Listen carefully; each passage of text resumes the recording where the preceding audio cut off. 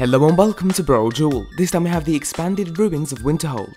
The mod's a continuation of the older popular mod called the expanded Winterhold Destruction Ruins. As of right now, the author has cleaned up and stabilised the original mod that expands on the Great Collapse of Winterhold. The Great Collapse was a geological event that happened just 79 years before the events of the Elder Scrolls Skyrim. The event involved a seemingly never-ending series of storms that caused the destruction of a large part of the once great city of Winterhold. In the vanilla game, all that's shown is a few crumbling remains of houses, but that doesn't really put emphasis on something that's documented as a huge and recent event. The mod fixes that by not only adding a tremendous amount of features to the city, including outer walls, plenty of ruins, an abandoned marketplace, and more, but it also adds a Hall of the Dead and the entombed ruins of Winterhold. The Hall of the Dead and the entombed ruins are two new locations added for you to explore.